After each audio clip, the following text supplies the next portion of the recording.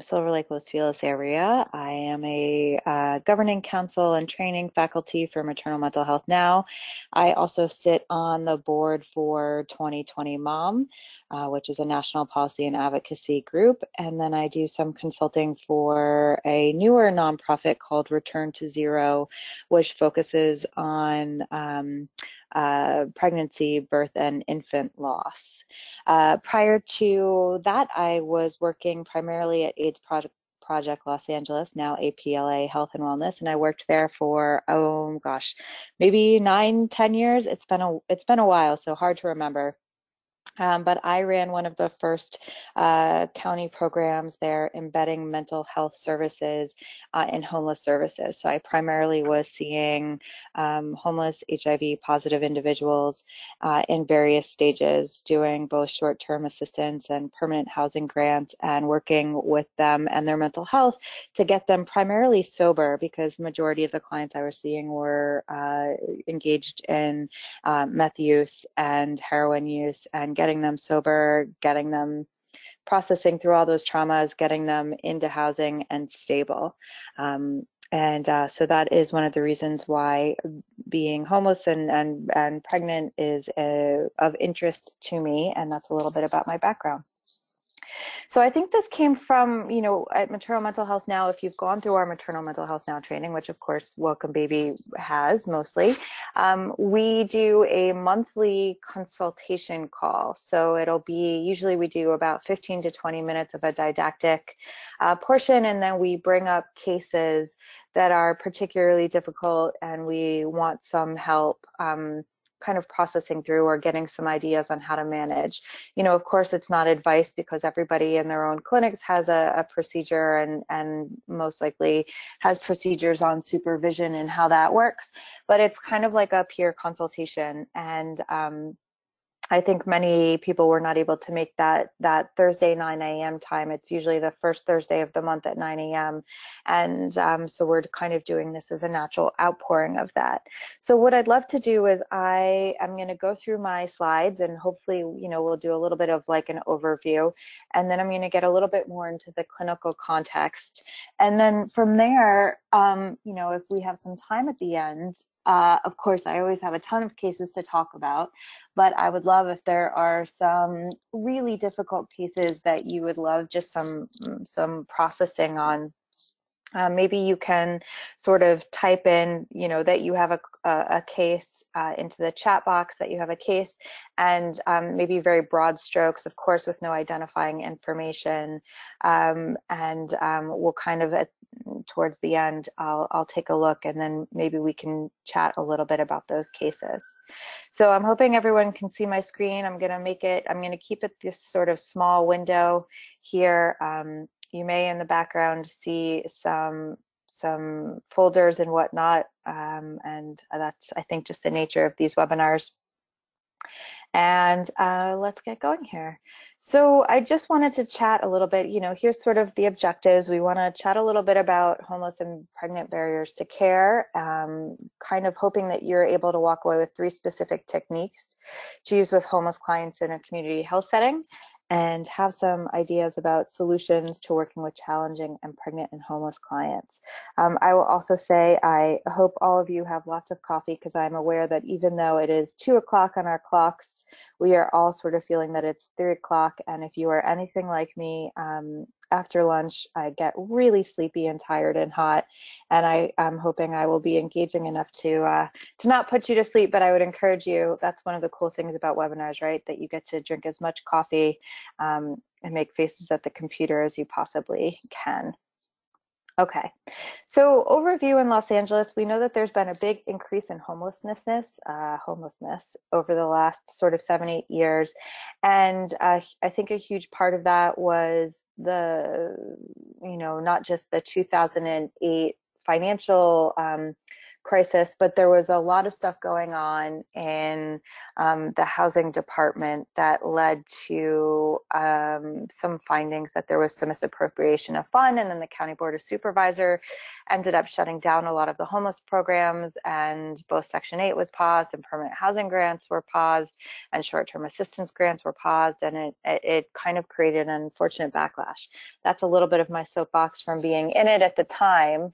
But again, economy is primarily the reason why we talk about why there's been such an increase. We know that it's pretty significant, 42% increase in homelessness. And, you know, because of the way in which the economy is going as rent increases, you know, it's really tough on LA because half of LA is renters.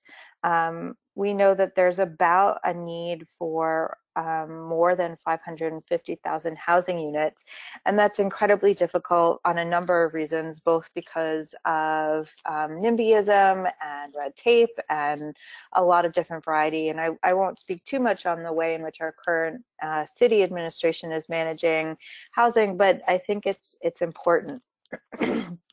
I've pulled up a couple of these forms that I want to show you, because what I have found is that, oh gosh, I hoped I had it right here. Here we go. So here's the homeless count demographic survey. And if you haven't seen this before, it's kind of worth taking a look at. I'm going to put some of these links. Oops, let me put these back to all, so that you guys can sort of click on these and peruse this at your leisure if you'd like to get into it a little bit more.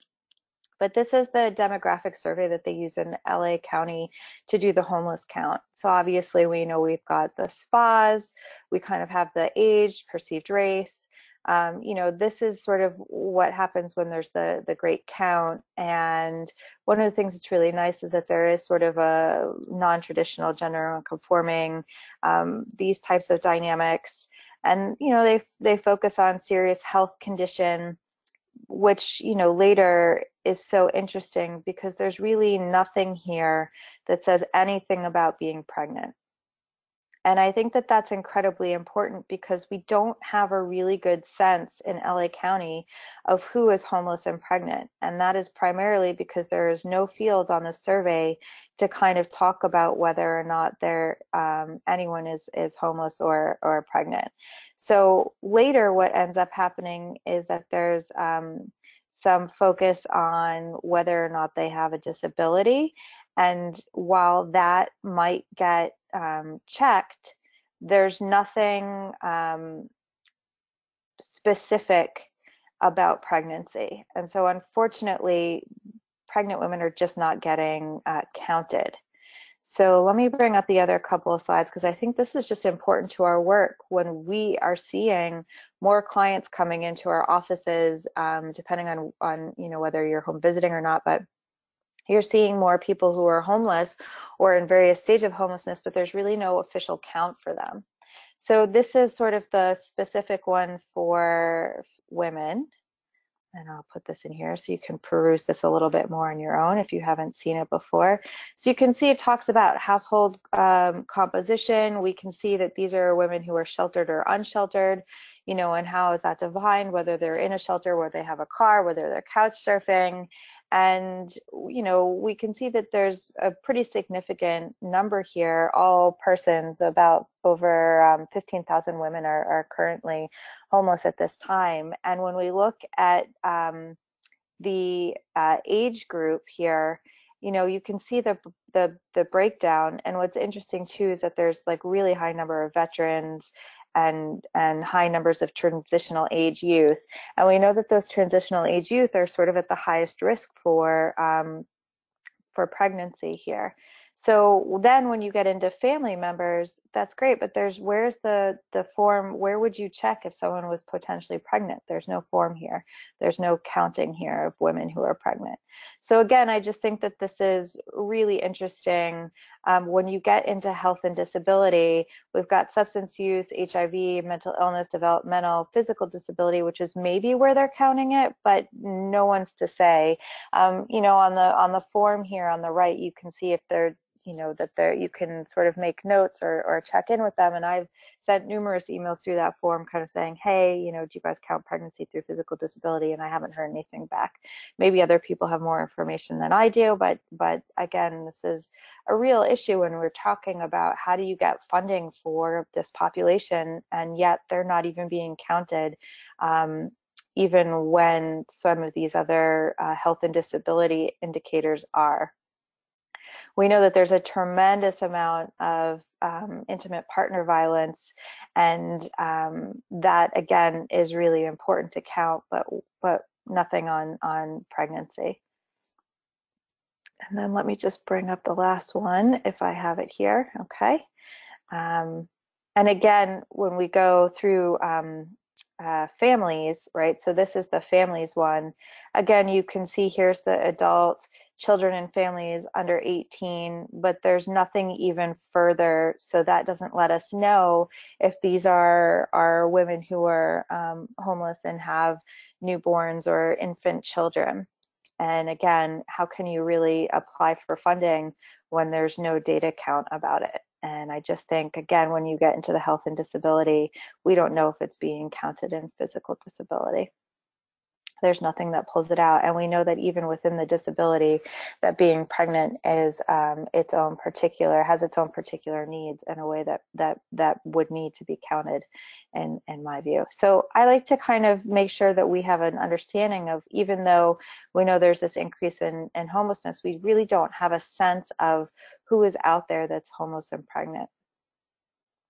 We know that, you know, in 2010, there were some focus on the ways in which pregnancy, that's the other one that I had pulled up. So let's see, did I close that? No, here we go. Pregnancy and mental health of young homeless women. So if you remember on the transitional age youth, there was pretty high levels of transitional age youth. And I'm going to give you guys this article to take a look at if you're interested as well.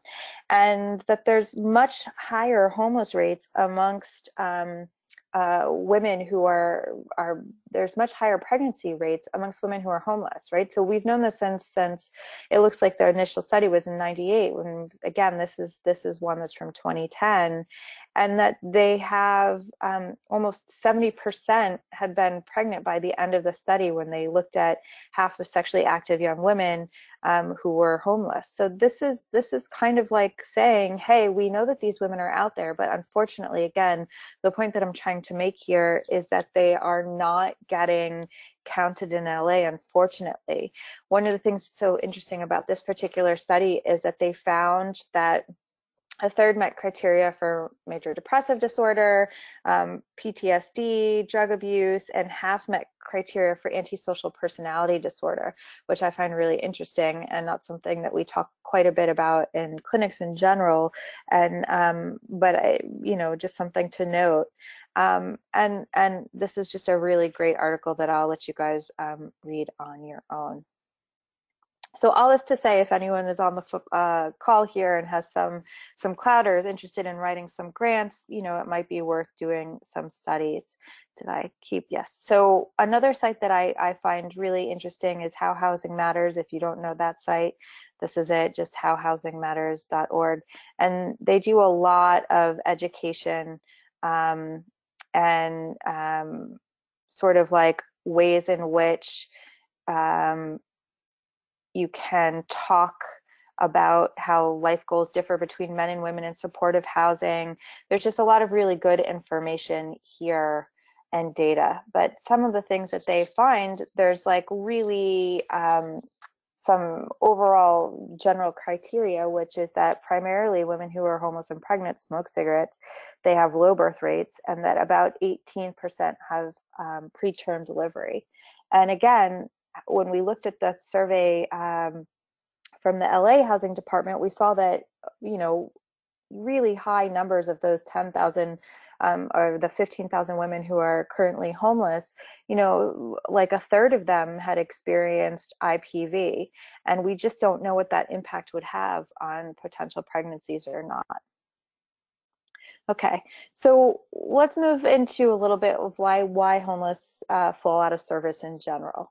And we know that there's three main reasons why people fall out of service. One, structural barriers. Where are things located? What's required to apply, right? So we know that if you have to have papers and papers and papers and papers to fill out in order to obtain services, it's going to be a structural barrier, particularly if someone's not feeling well, if they're not kind of able to get to get there, you know, these are where we need smoothing mechanisms. And what I mean by that is transportation, ease of application, we need better outreach, multilingual services, and co-locating services. Again, this isn't stuff that we don't know, but the problem is that where's the funding for it, right? Because when I first started out working in homeless services, you know, taxi vouchers were a regular thing. It was really easy to get clients taxi vouchers, and at the very least, if not that, give them bus passes. And you know, nearly 10 years later, when I was working in homeless services, I mean, it was nearly impossible to get a bus pass, and taxi vouchers were not even an issue or available anymore. So again, it's sort of like, where has that funding gone for some of those smoothing mechanisms? We don't have it on a regular basis. We know that capacity barriers are an issue, funding, right? So we need more expanding mechanisms. We need to find alternate ways to build capacity and fund programs. I bring up Miami-Dade because in Florida, there was a particular restaurant that was noticing that there was a lot of homeless in their area, and they had a program that got vetted and had oversight, but they increased their restaurant and food tax, and they then funneled that funding into homeless services. And I think that that's like a really nice way to manage this. And usually, you know, there was an explanation like, hey, there's a little bit of a surcharge here, and this is where your money is going because of that. This is how we get our neighbors off the street. Eligibility barriers are often an issue. I know when we did this consult call last month for Mature Mental Health Now, someone brought in a client who, you know, they had some nicer clothes. They'd been evicted a couple years ago, but they'd been living out of their car. They had a gym membership that they were able to maintain, so they were showering and putting on, you know, nicer or clean clothes and makeup and going to job interviews. And they went, you know, but they were living out of their car and pregnant, and the service provider had to literally make some calls on their behalf, because when they went to go obtain services, the response is, well, you don't look homeless, so you don't have access to this service. And I think that this is a major problem as to why some of the homelessness has increased. You know, we're used to really thinking about homeless as being, you know, disability or Medi-Cal clients, but over the last 10 years, I think that there's been a wider variety of clients who are not necessarily eligible exactly for Medi-Cal or disability, but don't have any sort of resources either, and that they kind of fall in this gap, right? They can't take care of it on their own. They don't have enough finances or job stability to take care of it on their own, and yet they don't make so little that they qualify for all the sort of more traditional homeless services. So, you know, how would we do this? Well, we'd have to engage in some changing mechanisms, right? So ultra requirements, not capacity, you know, and again, you have to think about, like, do certain programs. What about people with felony charges in permanent housing? A lot of programs don't allow people with felony charges in permanent housing. And then that becomes an even bigger issue and kind of perpetuates that, some of the homelessness that we see. So I know I had showed you the way in which the homeless services department were counting people. And just to give you a little bit of background, LA uses something called the Vulnerability Index, and it was created by this guy in Boston called Jim McConnell. He sort of did a lot of surveying in Boston from his agency, Healthcare for Homeless, and it prioritizes services for homelessness based on health fragility. And he really focused on who was dying on the streets. And then there was this organization called Common Ground, and they exported the model. And I'm going to just give you guys this link right here. If you're interested, you can do a little bit more. NPR did a really interesting profile on how Common Ground sort of exported this model. But what I find so interesting, right? So here we know that it's based on health fragility, and I don't know, many of us would probably say, hey, when you're pregnant, you are vulnerable. You might be considered having some health fragility. However, what they found was the criteria of the vulnerability index was that you had to have more than 3 hospitalizations or ER visits in a year. So more than 3 emergency room visits in the previous 3 months.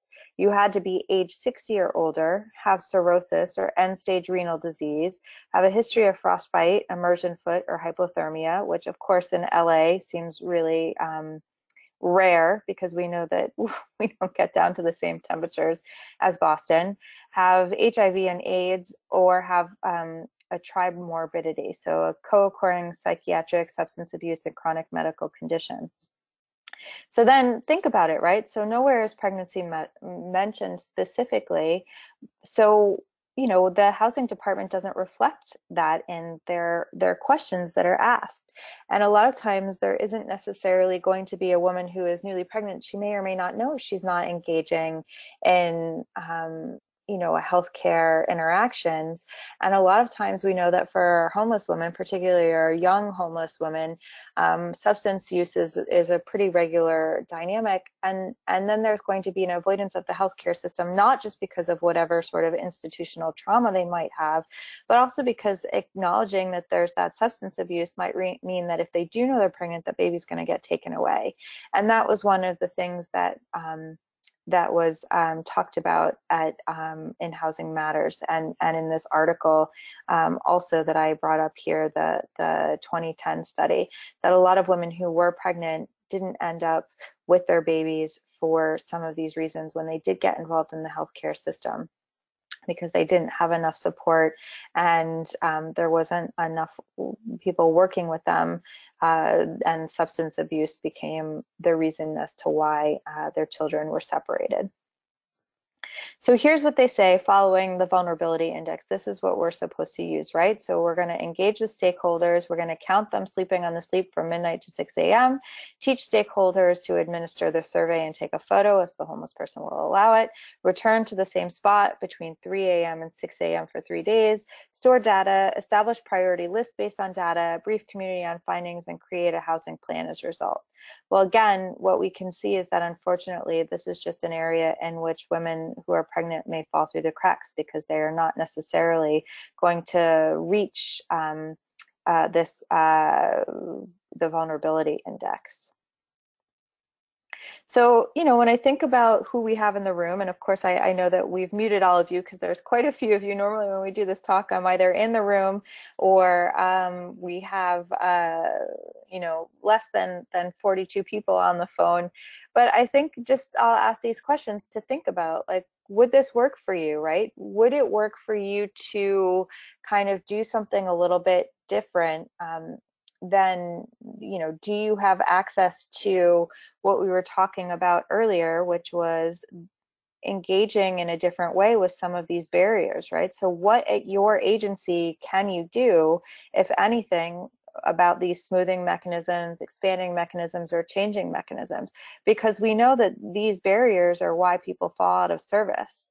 But again, you know, when you're just a provider, when you're doing direct service and you're not in administration, it's much more difficult to engage in some of these change dynamics. Okay, so I want to say that there's a particular kind of client that can come in and is homeless and pregnant.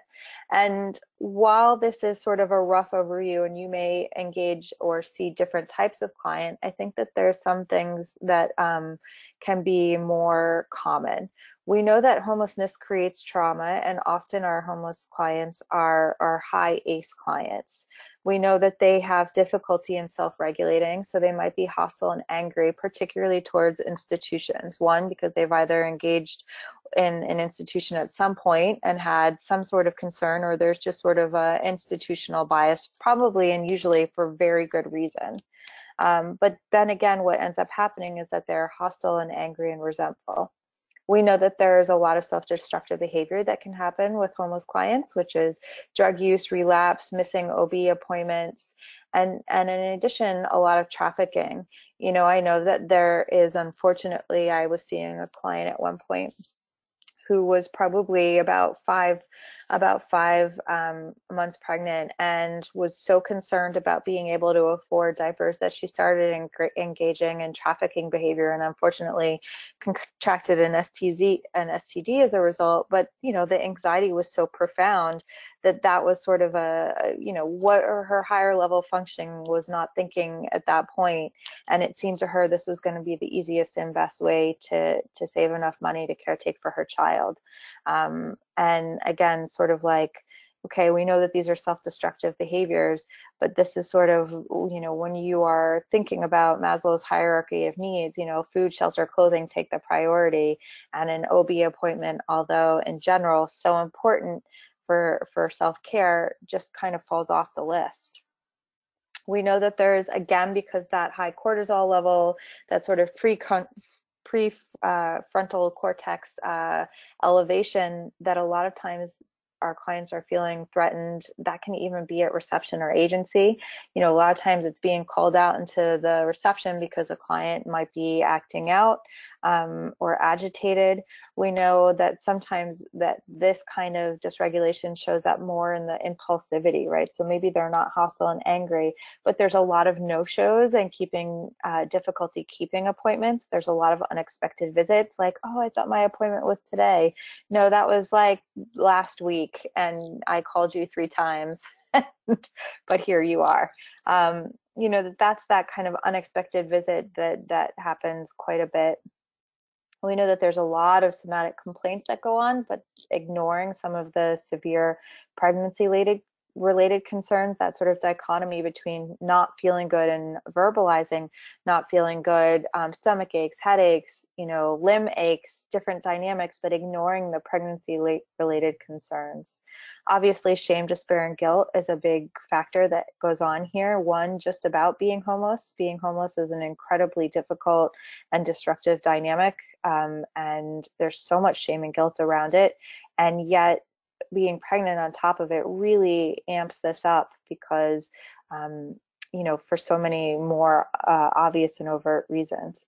We know that when you have a client who has some history of trauma, even sort of a shade of trauma, like someone being condescending or rude or dismissive at an agency, right, or feeling really threatened in a dynamic, that sort of hyperarousal can get generalized. And again, this is where being at the agency or coming into the hospital or going to the OB can be very re-traumatizing, and as can you, right? So, if inadvertently maybe whatever that transference is that's going on between you and your client can be reminding of whatever the complexities are of being homeless. Because again, homelessness is not a simple one-dimensional dynamic. There's often so much trauma that involves being homeless. So when we're talking about what kind of modalities that we might use, here's sort of my perspective on really nice modalities to use with homeless and pregnant clients.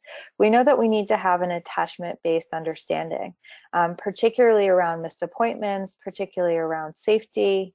And one of the ways to kind of think of that is that, you are basically teaching your clients how to trust you. And just like a child in, that sort of stage of like, is the rope between us strong and stretchy enough? Can I go away and come back? Can I go away and come back? Using that with your clients can be very useful. I kind of like to call this reparenting, right? We know that that is a term that we all use as therapists, but in this context, reparenting may be more like case management. We know that trauma-informed care is so incredibly important with homeless clients in general, but particularly even more with trauma-informed care is important to homeless and pregnant clients. We know that skills building is incredibly important, that how-tos, how to find shelter, how to find food, how to find finance, and or how to engage in sort of financial management. And that so much of your job as a therapist working with homeless clients really becomes that case management skills building. And that can be so frustrating when, you know, you're looking to do more clinical work, but you're basically sitting down and helping someone engage that sort of more upstairs part of their brain on like, okay, you know, it's all well and good that you, and I'll use a case example of someone I had, you know, someone who had some money and was getting eyelash extensions instead of, you know, paying money towards their short-term. They had been able to get into a housing program and where the rent was something like $200, and instead of paying the rent towards that, you know, they were engaging in getting their eyelashes their eyelash extension. So it's sort of like that. How do you engage in sort of saying, hey, you know, if you do that, you're not going to be able to have a home, and just doing it in a way that doesn't feel condescending or rude or ridiculing of something that the client finds incredibly important for themselves. Um, you know, I don't know how many on the line here are trained in EMDR. It's something that I use often with clients in general who are pregnant and have used with homeless pregnant clients. But what I tend to do, I have a pretty specific modality, and I'll talk a little bit more about that in a minute, but using CBT in the first and second trimester. And part of that is because of the exposure to cortisol, right? So we know that when pregnant, and really in the way that EMDR can be an exposure type of therapy, in that it can bring up an immense amount of historic trauma. I don't want to flood my clients with cortisol in the first and second trimester, because we know that that kind of anxiety and distress there has been shown to be a correlation between anxious mom and colicky babies. And of course, a colleague said to me, like, they're homeless, of course they're anxious. Like, why would you even bother waiting until the third trimester? But I do it anyway, just because it's my particular protocol, that I don't do immersive EMDR in the first and second trimester. I do it after 36 weeks. I will do some processing, and in the third trimester, I do more resourcing, and I'll get into that in a few minutes more. IPT, you know, interpersonal therapy, that's another thing that is shown to be really wonderful with perinatal mood and anxiety disorders. But I think what can be tricky about that is that so much of the focus in IPT is on role transitions. And while it's really wonderful to work on role transitions from not being a parent to being a parent, that can be really tricky in a homeless population where the hierarchy needs and the trauma is much more profound. So I find it a little bit I find it a little bit of limiting. And I will tell you, pretty early on when I had been trained in IPT, I was very excited to use it with a pregnant client. And I give you my experience in that I sat down and tried to diagram an interpersonal conflict, which is a huge piece um, of you know, IPT, and the conflict had been between a case manager and my homeless pregnant client. And I was engaging in pretty traditional IPT, and my client just stopped me and said, look, lady, you're really nice and you're really white, and I really want you to know that this is not going to work for me. And it was just a really humorous moment where I had to kind of be like, yes, of course, I'm so sorry. I get that this is maybe not your priority. Diagramming this interpersonal conflict is not going to be helpful to where you are right now. And I am normally so very attuned, you know, that statement of like, meet your clients where you are, or meet your clients where they are, not where you are, right? But it was a moment, a real missed moment that I like to bring up, because we are always, one, learning from our clients, and two, when we have this really wonderful modality that can be so useful in one context is so not useful in another context. So there you go. You have a good example of me not doing such a great job as a therapist. Hopefully hopefully you have similar moments in your own career where you say, oh, that did not work, and you're able to have that reparative moment with the client and move on to something that would be more effective. Okay, so I'll get a little bit more specific here about what I mean by reparenting. So reparenting means being flexible, allowing your clients to attach. It means being having a supportive and non-punitive environment. But again, it doesn't mean treating clients like children, but conceptualizing that they need a safe place and a positive parental role in order to heal trauma and improve well-being. So how do you do that? Well, there's these few steps here. You're just going to prepare first. First, you have to educate clinicians and agency as a whole about trauma. And one of the wonderful things that has happened, I think, particularly in the last 10 years, is that we've gotten so much more savvy about trauma-informed care. We've gotten so much more savvy about adverse childhood experiences. And most of our clinical staff, if not all, are well versed in how to navigate that. But it's expanding that to everyone from the security guard to whoever is the first point of contact, to the interns, to even, you know, the NOL, the food pantry folk. It's educating everyone about trauma. And this is so important, as we know, because our own experiences, if we've had our own traumatic experiences, really play a role here. I know that for myself, that as a teen, I was actually homeless for a good chunk of time, probably about 2 years. And my homeless experience was very different given where I was homeless. And quite frankly, because I had education at that point and was able to have a much different interaction with social services than someone else might have. And, you know, that trauma is something that I had to be aware of and not bring into my clients whose own individual experiences were going to be so very different than my own. And of course, as clinicians, we kind of think, well, isn't this the norm? Doesn't everybody know this? But when you're working in a clinic where, you know, your client has to see 3 different people before they get to you, well, those are 3 different interactions that we need to be more aware of. So educating the whole agency about trauma, and so that they can have an understanding about how their bias may be interfering and creating these dynamics with clients is important. So feeding your client, and I don't mean that virtually or not virtually, oh gosh, what's the opposite of virtual? See, this is when I do need my own coffee.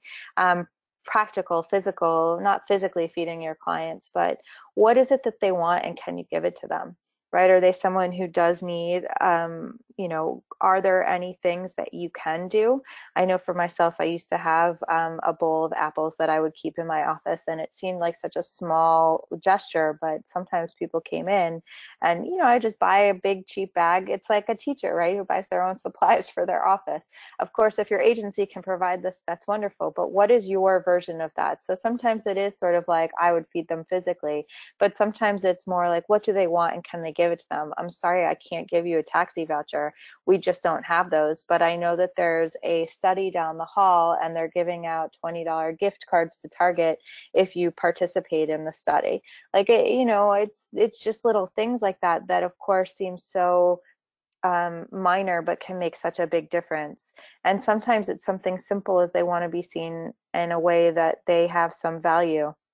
I remember at one point, a client that I had been working with, and I was transitioning off we were terminating, and they kind of were saying, you know, we had been focusing a lot on getting them sort of like more straightforward jobs, and they kind of said, you know, I really want to be able to go to college at one point. Do you think that that's something that I could do? And I just responded, I said, absolutely. I think about your resiliency and your capacity, and I absolutely think that you going to college is a reasonable and attainable dream. And I wish I had known earlier and we could start working on some of those steps to prepare. But in our last few minutes here, you know, let's talk a little bit about what is more practical. And I don't know if that person went or did not decide to go on and pursue, but what they were really asking me in that moment is, am I of value? Do you see me as a person of value? Do you see me as someone who has a future? And am I more than just being homeless and pregnant? Am I more than that? And sometimes that kind of feeding is equally as gratifying. I mean, of course, you know, real food always works, and so does housing, but sometimes it can be something that simple. Responding with sensitivity, even when there is a tantrum, right? If you're a parent yourself, you know that kids are prone to tantrums. I think that we have all seen numerous memes about the sort of toddler or 3-year-old or 4-year-old, you know, oh, I asked for the blue cup. No, I wanted the red cup, and sort of having a meltdown. And all of us are toddlers, right? We know that. And there's, you know, tantrums happen all the time, particularly when you're engaging in an attachment type of dynamic with somebody. You're going to be tested. So how can you respond with that sensitivity, that sort of mirroring first when there's a tantrum? But just like a parent, right, you know, you have to set firm boundaries. I know you really wanted to see me today, but I have a 4 o'clock meeting and I can't see you. And I'm so sorry that that's frustrating to you. And I understand that you get to be angry with me. You came here today, you know, I am sorry you feel like I'm just all those other clinicians who didn't help you because you didn't show up at your appointment last Friday, but here's what I can do. I can't see you at 4 o'clock today, but do you think that we could do a phone call at 5 o'clock, right? What I have found is that clients often have phones or access to phones in a way that they didn't even 10 years ago. So something simple like that. What can you give? But you also still have to create that sort of stability in that boundary. And it can be incredibly taxing. We know that for ourselves. It's like when you've seen a full roster of clients and then you have your clients who are acting out because their needs are so great and they're testing you. It's incredibly exhausting. This work is incredibly exhausting. So we know that nurturing is also something that can be really useful. And the way that I do this is activity scheduling.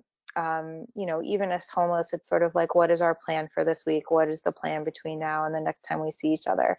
You know, you're going to, okay, so you do have a shelter that you're staying at for now, and you have to be out at 7. And what park are you going to? And where, you know, what kinds of things can you do? Who can you meet up with? If you are avoiding substances, are there meetings that you can go to?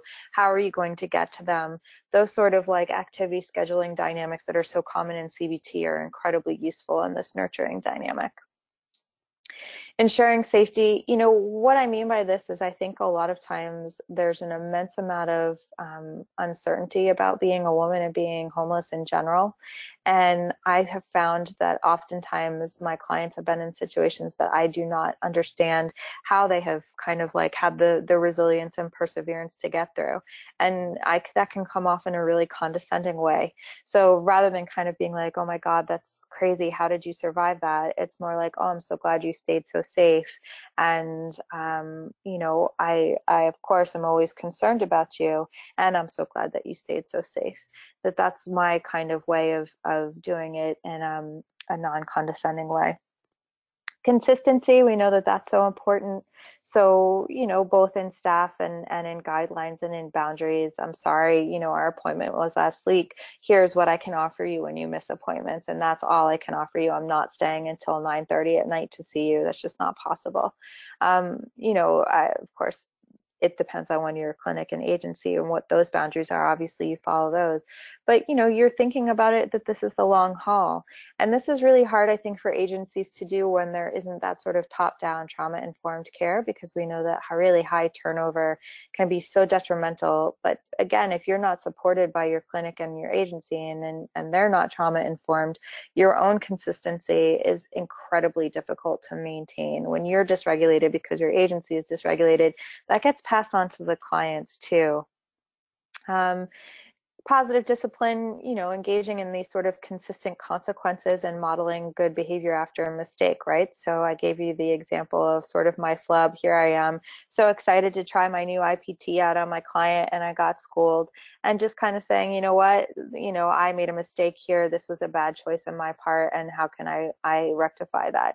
Similarly, you know what, you're so right. I see that I wrote down on the card that our appointment was at 3 o'clock, and it is, and I thought it was 4 o'clock and I am so sorry and I apologize and does this work for you? And all those kinds of good behaviors, just modeling that, but also engaging in consistent consequences. This is the third time that you've missed an appointment and I'm so sorry, I have a wait list. I can't see you in this way. Here's what I can do for you, right? You know, I have another colleague who can see you at this time, and you know, we have to kind of be consistent in what our consequences are. Balance in your own life, which is so crucial when you're working with this population. I think just working in the perinatal population in general, it can be incredibly fraught, particularly when you have clients who, pardon me, who might be involved or have cases open with CPS, or who are homeless, or who are really dysregulated and substance using, you know, really making that time for yourself and engaging in that own balance. You hear probably every person you've ever heard lecture tells you this, but it is incredibly important. And I know for myself that one thing I do is that I try to meditate every day for 30 minutes. And it is so hard to find the time to do that. It's near to impossible, but I make it happen the best I can, even if I have to get up a little earlier, because without it, I just cannot function. I can't take on all the intensity that the clients I'm having to hold for them. So whatever that balance is for you in your own life, really finding that is incredibly important. So I've talked about this a little bit. If you don't know what I mean by trauma informed, it's a way of presenting services that takes into account the trauma of homelessness. And there's kind of these four pieces of it, which is that you want to make sure that everyone has this trauma awareness, that the emphasis is on safety. What are the triggers for your clients? What are the clear roles? What are the boundaries? Where, you know, clients can't come in and ask reception like, hey, can you give me a meal voucher? Can you give me this? Can you give me? It's like, well, I'm sorry, you know, I'm reception. I'm not able to do that. I'm going to link you with the case manager. The case manager can do that. And again, you know, I hear sometimes it can be difficult because I'm kind of saying two things. On the one hand, how can you be flexible enough with your client that you're reparenting? On the other, how can you have these clear roles and boundaries? And it's not impossible. It's just like being a parent in general. But figuring out for your clients in particular, oh gosh, hey, you know what? My client who's coming in at 2 today is somebody who I know has a history of victimization, and she startles really easily. So, you know, when you see her, if you're just able to use a kind of lower, calm voice, that would be so wonderful, right? So if you have a treatment approach or a team approach, that's really nice and wonderful to be able to do. But again, it's not always possible depending on how you're seeing clients and who you're seeing clients with and who's on your team. But you want to give the client the opportunity to rebuild control, and it's really a strengths-based approach. So again, I think we've talked a little bit about what this might look like with pregnant clients, but it's sort of like that resiliency piece and having all that, everyone on board in your agency being aware of what trauma-informed means. So again, you know, I mentioned the modalities, more skills building. It's kind of in that case management model, you know, support group versus individual sessions. And I think that this can be so tricky because I don't know, it sounds like there's such a wide variety, and I'm familiar with some of the programs that everybody is coming from. But, you know, I think that sometimes there's this impulse to move towards support groups, and you know, why that might not work in individual sessions, why that might not work in this population, why individual sessions might be so much more important is because every pregnancy is so different. I actually see this a lot in the loss community, which is that if you have someone who miscarried at 6 weeks versus someone who miscarried at 18 weeks versus someone who had medical termination at 24 weeks versus someone who had a stillbirth or an infant loss, they're all going to be kind of in this modality where this weird dynamic happens, where I've literally heard in support groups someone saying, well, my loss is worse than your loss because at least you didn't meet your baby. And someone else saying, well, my loss is worse than your loss because at least you got to meet your baby. Now, of course, that's not a very wonderful group without some sort of intervention. So of course, everyone who was facilitating intervened. But I think that this kind of dynamic, when there's homeless and pregnant clients support group, I think it can be really tricky to navigate unless it's more skills building type of groups. Because if it's a process group, it's going to be everybody. Again, homelessness is so different. You might have people who have some resources who are living out of a car versus someone who's in a shelter versus someone who's just got a permanent housing, and it's a lot of different shades. So anyway, that's my sort of soapbox on that. And I say that sometimes we know that the agency bottom line about efficiency is not always attenuated to individual needs. And again, I know Welcome Baby is a different kind of program, but I'll say Kaiser is a really good example of this, that Kaiser really likes to put their clients in general in support groups rather than focusing on individual therapy. And I think to the detriment of a lot of their clients. And I've seen more clients who have been who have Medi-Cal moving into the Kaiser system, and then they're not getting the care that they need, unfortunately. Okay, so part of what can be so tricky is that as clinicians, we learn CBT, we learn IPT, we have an understanding of what motivational and interviewing is. Maybe we learned harm reduction model, but basic skill building, of course, in our own life. But do we have context at shelters, at food banks? Are we versed in disability? How are we taking on these roles, particularly if we don't have robust case management programs? Working with homeless clients in general, it's really important to have both a case manager and a therapist assigned to each client. And I just don't know, again, at your agency, if that's a possibility. But even if you do have that kind of more triage approach at your agency, you really do need to have your own sense as a therapist what when the case manager is not there, when you need to kind of step in to do these kinds of types of things. And sometimes groups might be useful when it's things like how to open a bank account and balance a bank account. I'm always sort of surprised at some of the lack of skills that clients have and don't have, where I did run a money management group at one point, and there was clients in there who were homeless, who were very savvy at doing these things, but yet didn't know how to even get online who didn't even know very well who their whatever schooling they hadn't even taught them how to get online. So we did a little bit of a skills exchange in a group, which was nice. But again, when you're doing these kinds of dual roles and when you're engaging in these more skills building dynamics, there is a real risk of provider burnout. Okay. So EMDR, why is EMDR useful in this population? I know it's so difficult for therapists because it's a pricey training, and I'm always encouraging of agencies to really invest in their clinicians for this. But unfortunately, a lot of times the agency doesn't have the money to train to providers, particularly because we know burnout and turnover make it difficult to want to invest in your providers. And again, it's that agency bottom line and efficiency versus individual needs. And when I talk about EMDR therapy, that's eye movement desensitization and reprocessing therapy. That is a particular type of modality that was started with a woman named Francine Shapiro, and she noticed in herself that she had been thinking about a trauma in her own life, and her eyes were moving back and forth. And so she recognized that there was something about the trauma that created like a bilateral stimulation. So she developed this whole program about bilateral stimulation, which is meaning each side of the body gets stimulated. And it's sort of, people refer to that finger wagging type of therapy. But what it really is that if you think about it in this way, when you get a cut, your body can heal itself. And when we think about trauma in our own, mental health, it's a little bit like a wound, but it's a wound that has not been healed.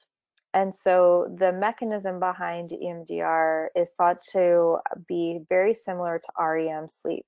We know that sometimes there's like, well, if you are feeling really awful or really terrible, or even if you're sort of, aside from more clinical depression where too much sleep is a thing, but a good night's sleep can really help heal ourselves in a number of ways.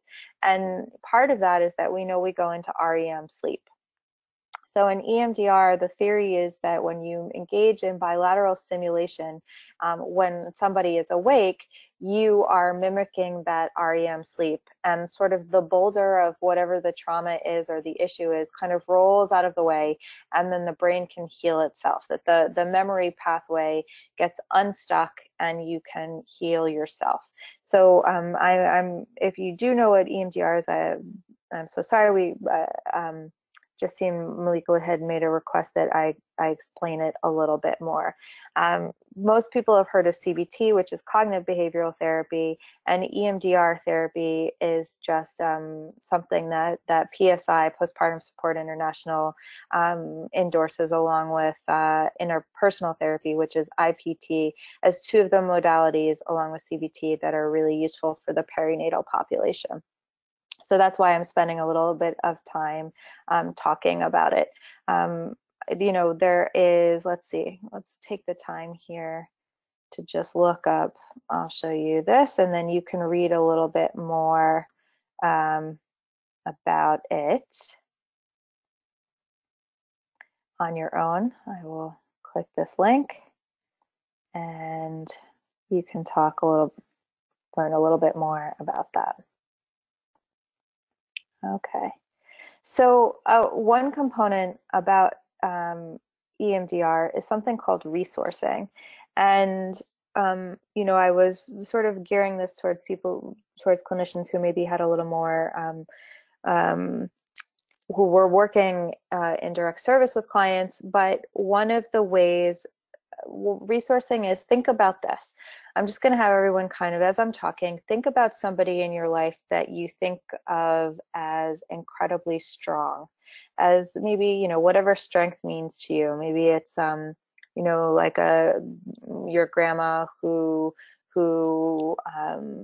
I'll just use my own example. My grandma who immigrated here, when she was 4 years old, and with only one family member, and was crazily enough born in 1904 and was working, because this is pre-child law, labor law time period. She was working by the time she was 10, right? So that's someone who might be a little bit, I might consider, strong.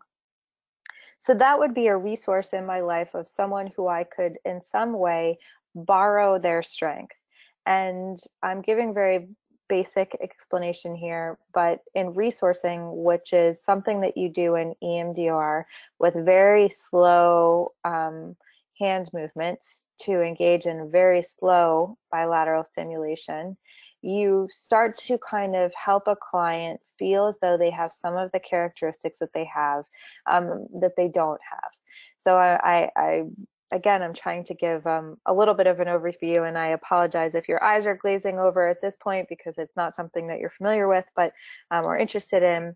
But thinking about it like this, whenever we want to kind of bolster ourselves, maybe we think about a superhero on television, or a character that we read in a book that we really like, or even someone who in the beauty industry maybe makes a lot of money, whatever it is, whatever those sort of role models that individually both ourselves and our clients, someone we look up to, we can borrow their strength, so to speak. And so when you resource, you are just trying to get a client to feel as though they are infused with sort of some of the characteristics that they're missing. Okay, I've spun out a little bit on that. Hopefully that answers some of your questions about what EMDR and resourcing are. And again, I talked a little bit about how with the perinatal population, I engage in cognitive behavioral therapy in the beginning. So, again, in cognitive behavioral therapy, we've got 10 cognitive distortions, and those are so useful in perinatal mood and anxiety disorders. Using the cognitive distortions of people who have anxiety, for people who have depression, those 10 cognitive behavioral distortions are incredibly important. But when you're homeless, are cognitive distortions important? And that can be very tricky because, again, when you have a client who is homeless, right, catastrophizing is one of the 10 cognitive distortions. So I'm just gonna bring these up here. CBT, cognitive distortions PDF, and that should get me something here. Here we go.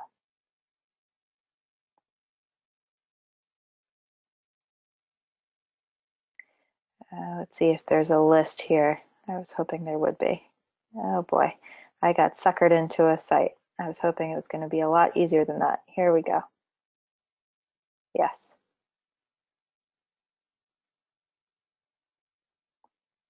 Okay. I'm going to give you all this link as well. These are really useful if you don't know these. But for example, you know, all or nothing thinking, but let's jump down to catastrophizing. Where is catastrophizing here?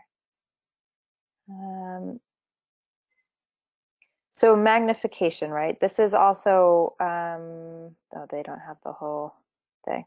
Okay, so we'll use all or nothing thinking. Right. So when you're working with a client who's like, you know what, I'm never going to get housed. I'm just not eligible. You know, again, the impulse is like, how are you going to shift them out of this negative thinking? And you could kind of say, if you have this list in front of you, what cognitive distortion is this? You know, when you're working with anxious new moms, I'm a terrible mom, you know, you have these certain schemas that come up in the perinatal population, right? I'm no good. I'm a terrible mother. I can't do this. You know, these are all sort of the language of moms who have anxiety and depression, right? My baby is better off without me. Like all these kinds of narratives that we hear when someone's really in the thick of their perinatal mood and anxiety disorder. So using these cognitive distortions can be incredibly, incredibly useful.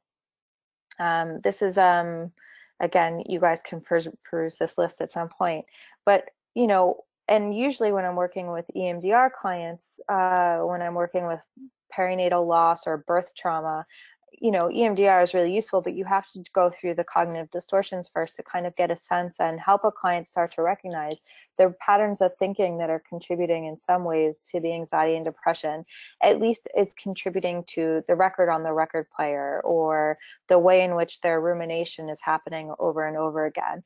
And when you teach these cognitive distortions, it can really break that cycle of that rumination. So again, CBT, when I'm using EMDR, all these acronyms here, but when someone is homeless, you're not going to tell them that they are, you know, catastrophizing or magnifying something when the truth is their whole history has led them to this case in point in homelessness. So it's very tricky when I'm using EMDR with a homeless pregnant population. It's not, I might do it a little bit differently. I might do a little bit more resourcing first before moving more into the trauma work, because I rarely have worked with someone who is homeless who doesn't have, again, both that high ACE score and some sort of victimization in their history. Okay, but honestly, what really works? You know, again, to keep these clients in care, you need to have those smoothing mechanisms, those expanding mechanisms, and those changing mechanisms. And if you remember, that was all the way back in the beginning here. Let's see, let's go back to those, which is you have to have transportation, ease of application, multi-link. So these are really the things that actually work for homeless pregnant clients, but there's a limit to how we're going to do that, right? Because we're often, as providers or direct service, we're not the ones who are kind of in charge of some of this. So it can make it really difficult for us.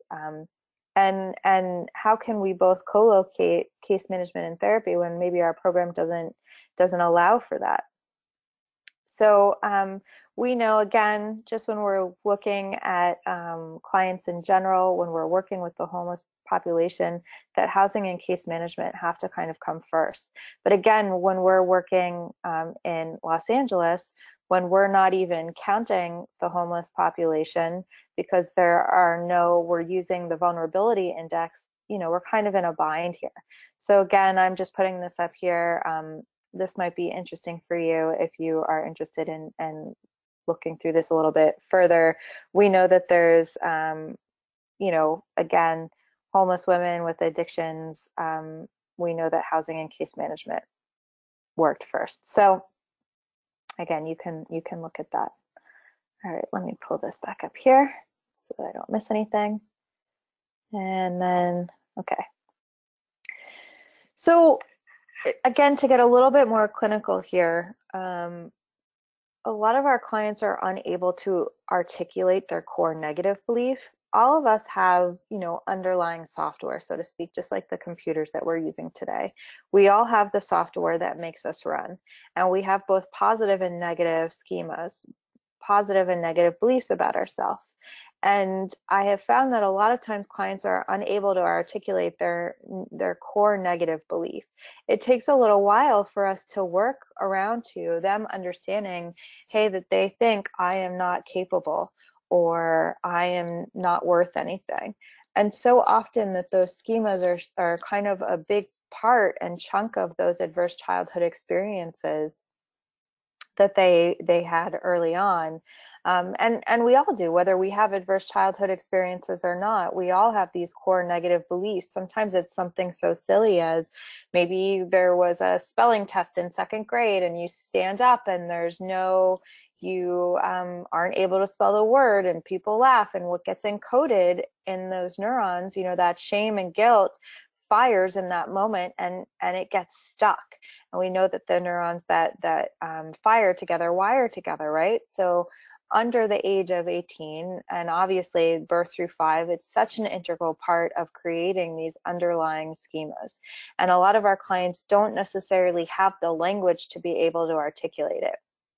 They're also then numb to the language of trauma, right? So that a lot of times if a client comes in and they're expressing some sort of victimization, whether it's, verbal victimization, whether it's someone in our foster system who went in and out of foster homes, or someone who,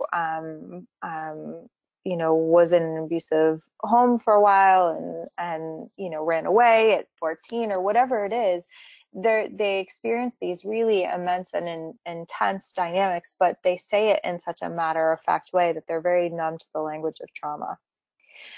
There's oftentimes an avoidance of an uncomfortable schema, but of course this is what we all do, right? So we either kind of say, you know what, it's sort of when you see the clients who are, or just in general, when you see someone who is so narcissistic that you just know that what is really covering is that intense shame and self-doubt. And it's sort of like the real avoidance of who am I truly? I am maybe my insecurities, but I have to overcompensate for that. And a lot of times in this homeless population, we see someone who might be sort of numb or very overtly traumatized, right? Which can elicit a little bit more of our empathy. But when we get that irritable or that hostile or that angry client who seems so help rejecting, that to me is usually a sign that they've got that avoidance of some sort of underlying schema. They so desperately want your help, but they think that they're so not functional that no one can help them.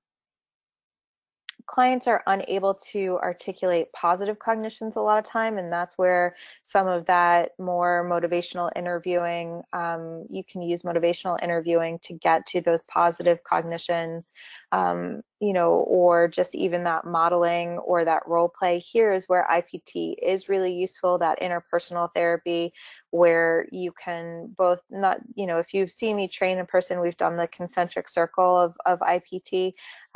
That's just one piece of it. The other is oftentimes you are talking about how you talk between two people. So when someone comes in, I'm having a problem with my friend, or, I was sharing, I was living, sometimes women find each other, and I had a client who had been living in a sort of like a makeshift tent city with 2 other women, and her and 1 other woman pregnant, and they had a lot of interpersonal conflict.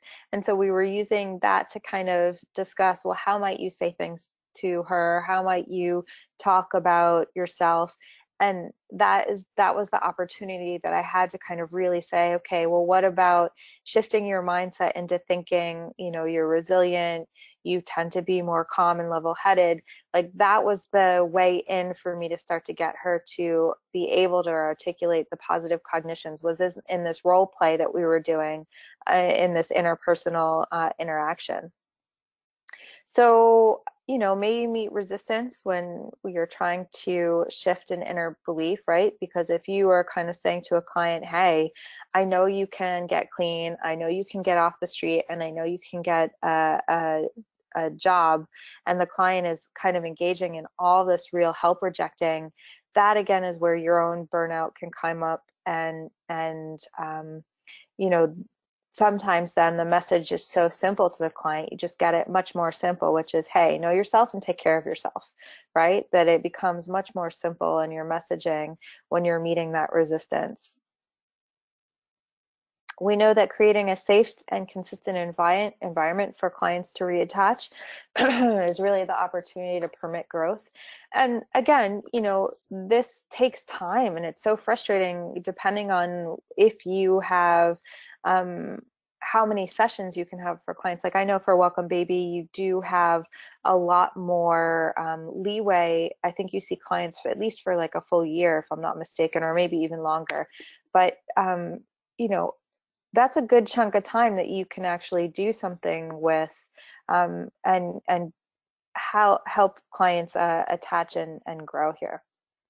Sorry, pardon me. I'm gonna take a sip of water, and then we'll move on here to a case presentation, and then we'll leave some time if someone else has something to ask.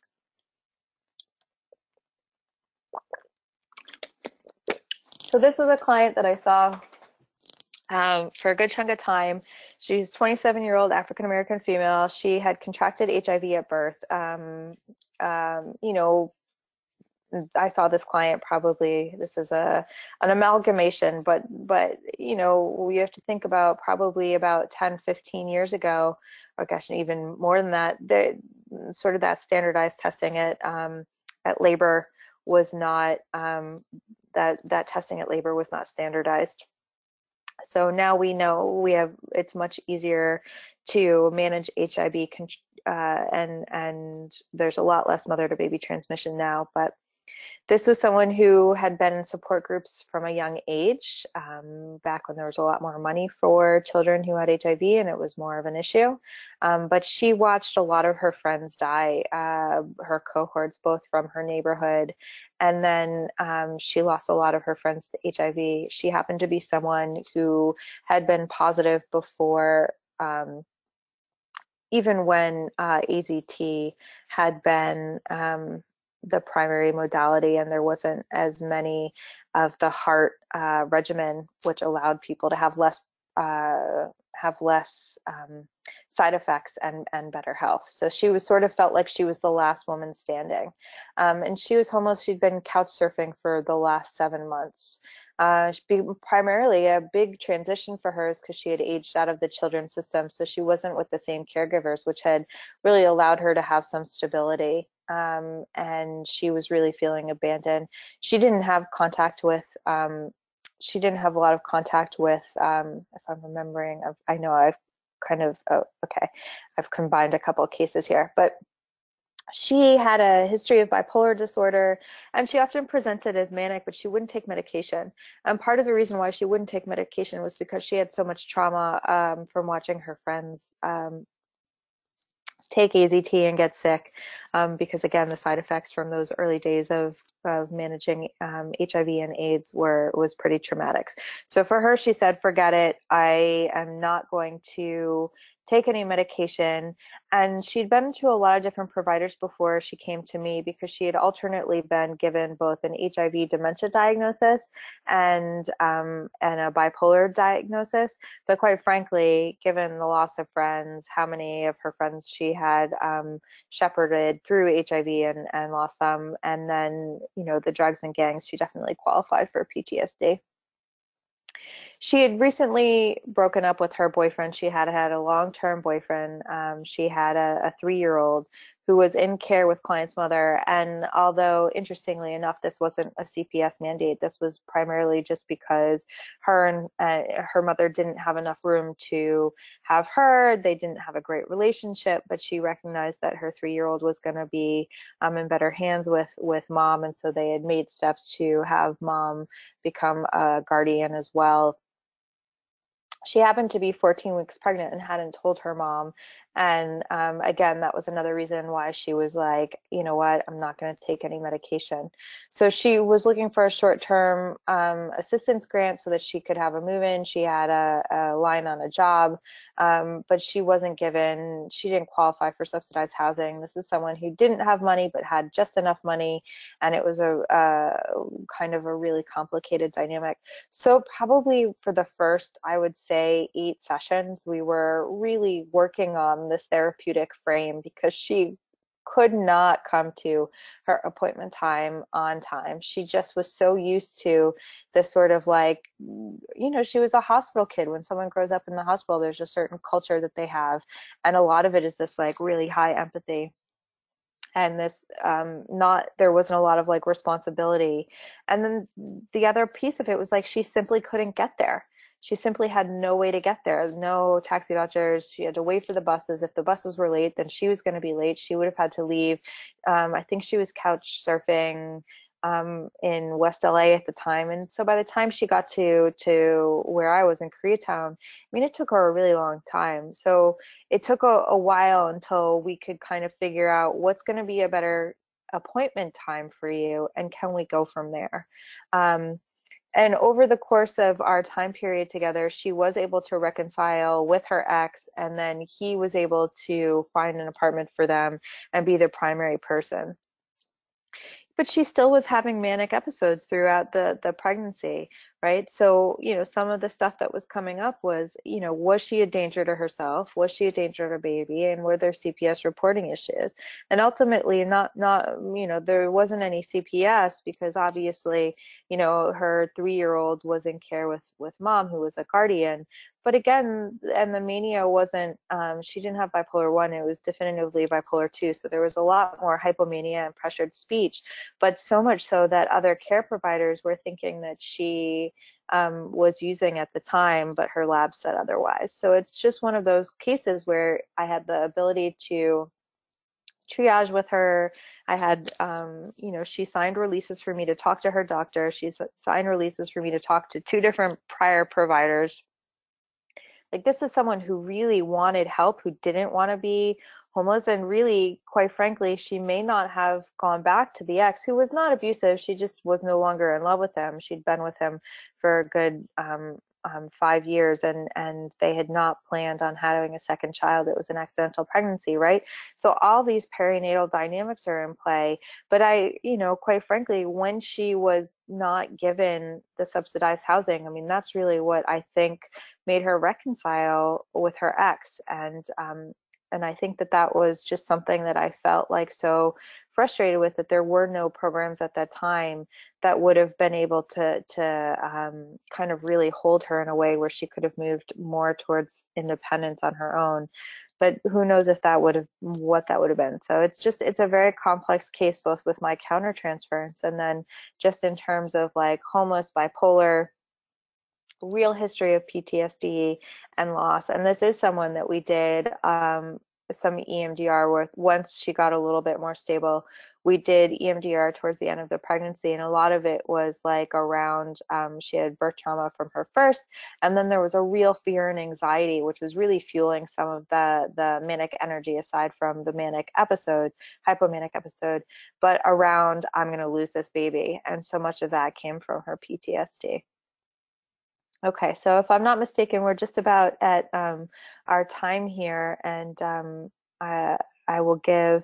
Okay, so we've got a question here. Do you have strategies around engaging clients into services?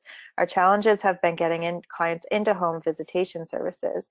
Um, yeah, so yeah, I mean, how can you engage clients? I mean, this is sort of a bigger agency question, right? Because we know that these barriers are why homeless fall out of service. So if you're asking, like, what can we do? It's like, well, what kind of smoothing mechanisms can you provide?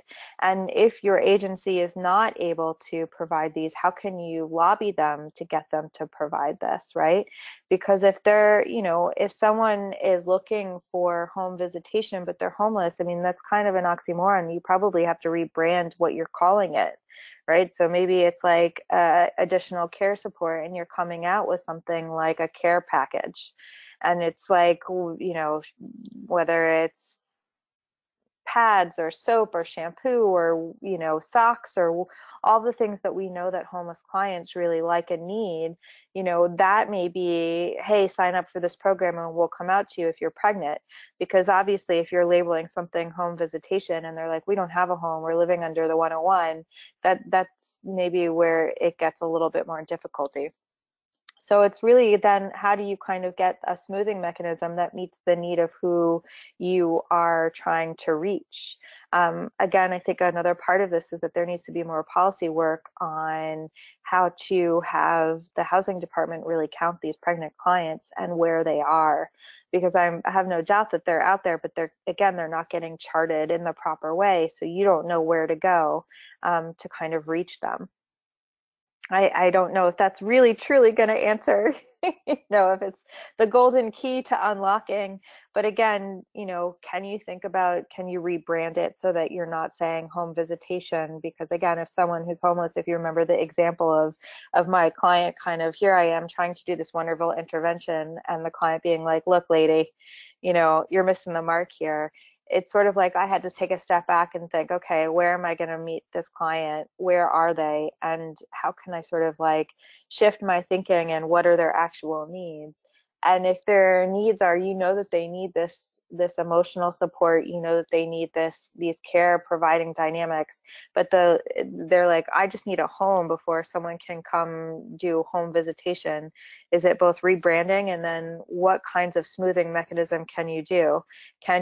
Is it something that you can provide? If you can't provide transportation, if you can't provide, you know, ease of application, um, can you do something that's the equivalent, if you were on when I was talking about the bowl of apples that I would regularly have, or oranges or something like that? I always had a big bowl of fruit that I would do. What's your version of that?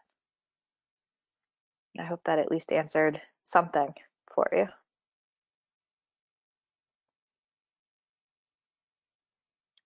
Any other questions that someone might have that I can answer here? Thanks, Elyse. If anyone has questions, they should put them into the chat box. Okay. Okay.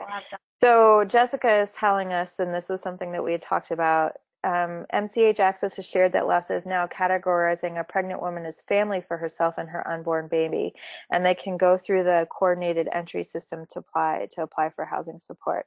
So I'm going to take the time here actually and go back to that slide, because that will be really helpful for all of us to look at here. So you're talking that they're not putting it under female, that they're saying that they're looking as it as family. And I definitely have some questions. First of all, I so appreciate that you're giving us that feedback, Jessica. But let's take a look here.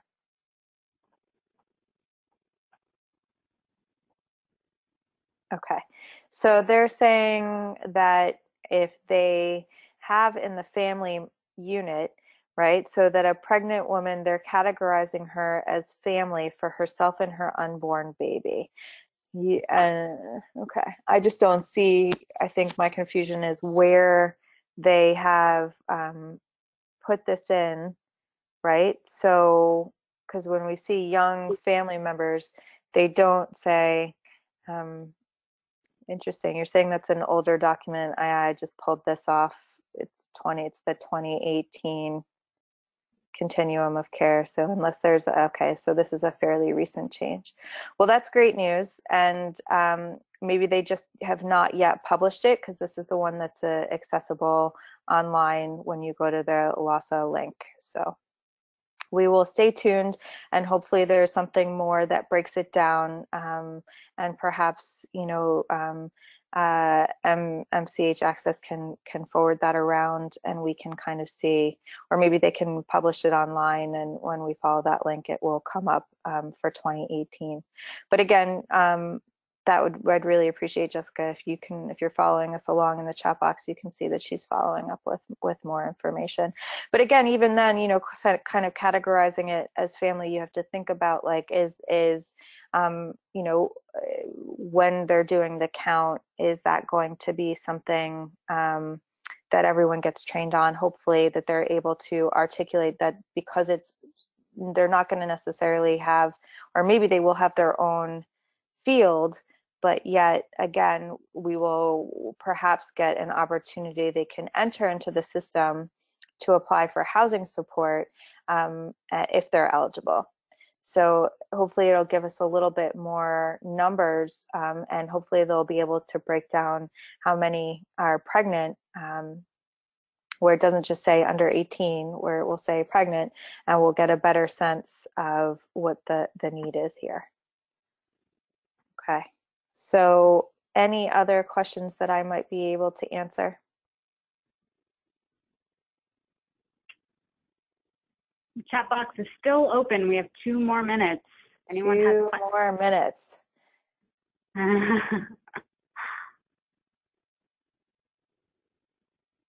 I think there was some really great information here, and hopefully everyone was able to take something away that they'll be able to help their clients with.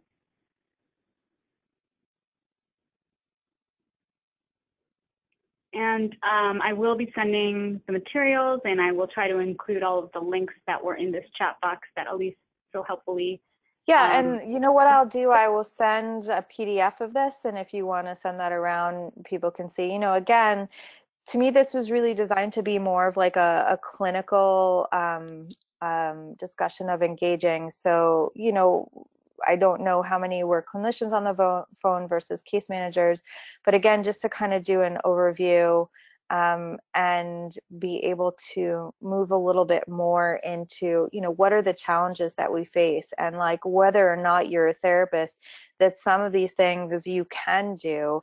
And even if you're an agency and you are wanting to move more quickly into being able to support this population, but that these are some of these things, like having, you know, attachment-based understanding, doing the reparenting, having trauma-informed care, figuring out how to kind of engage in some skills building, and having your providers engage in some skill building.